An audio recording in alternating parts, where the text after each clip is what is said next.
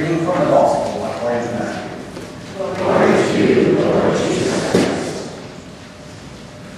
After the Sabbath, as the first day of the week was dawning, Mary Magdalene and the other Mary went to see the tomb. And suddenly there was a great earthquake. For an angel of the Lord descending from heaven came and rolled back the stone and sat on it. His appearance was like lightning, and his clothing white as snow. For fear of him, the guards shook and became like dead men. But the angel said to the women, "Do not be afraid. I know that you are looking for Jesus who was crucified.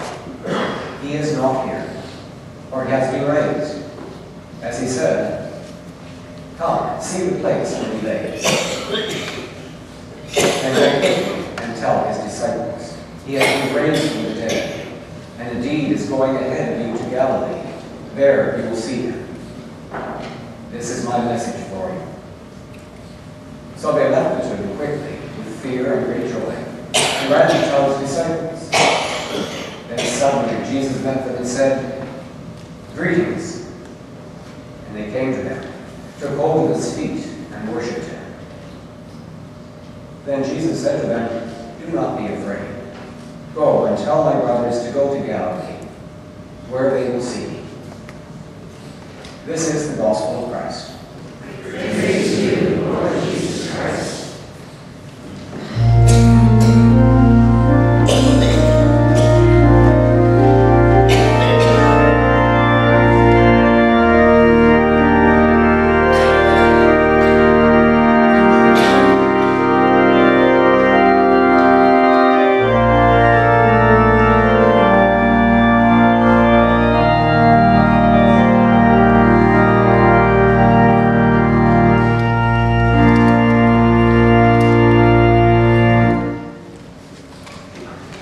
I speak to you in the name and in the spirit of the risen Lord Jesus.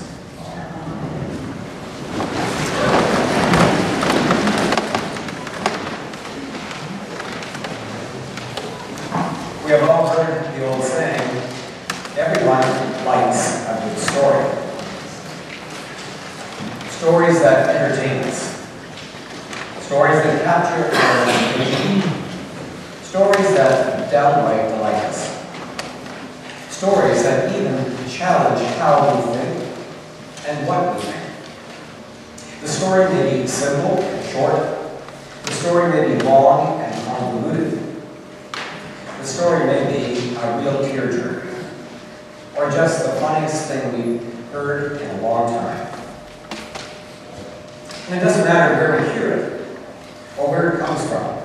A good story can be read in a book, picked out of a magazine or the evening paper, found on the internet, or scrolled through on your BlackBerry. A good story can be projected on the movie screen, seen on TV, put on the stage, or told over the back fence. I'm sure by a straw vote we would probably all agree that the best stories have a clear ring of truth to them.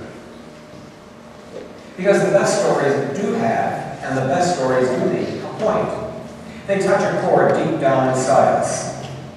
And they make a connection, or better put, a good story helps us, helps you and me, make the connections. Well, a few days ago, when I returned home from the Maundy-Thursday service, I was feeling unsettled and a little apprehensive, as I realized I always do every Maundy-Thursday. I just couldn't relax. So I turned on the TV, not always the source of relaxation. But I turned it on to watch the news.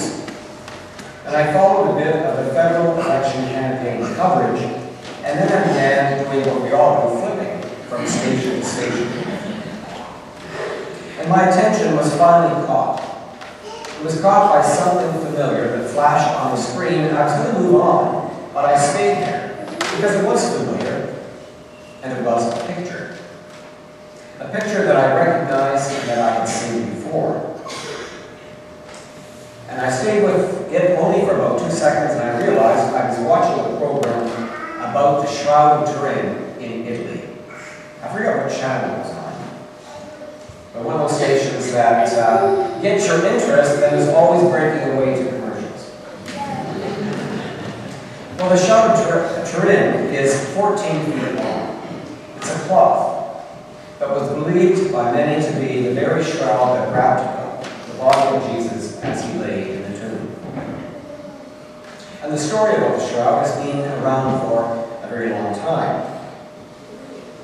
25 or 30 years ago, and some of us might remember that, church officials in Turin allowed a team of researchers, scholars, and specialists to actually handle the shroud, which are usually kept locked in a glass case just for display.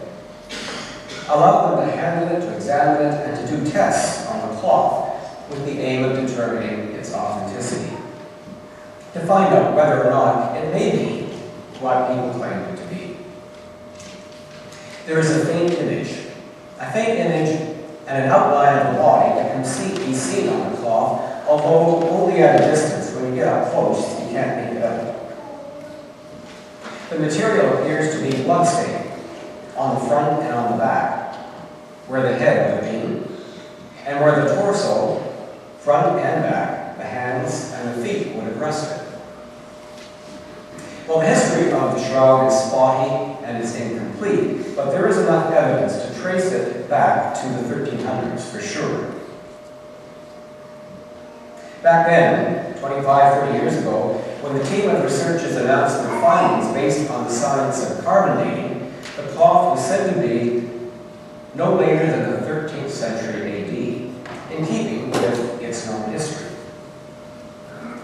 With that announcement, the shroud was dismissed as either a hoax or simply an object of misplaced piety. Well, the TV program I stayed with was fascinating. It told the story of another team of researchers, present-day researchers, whether it was this year or last year or a couple years ago. And their aim was to map a realistic, a three-dimensional picture of the face that appears on the shroud, based on the outline that is visible using advanced computer technology. I know nothing about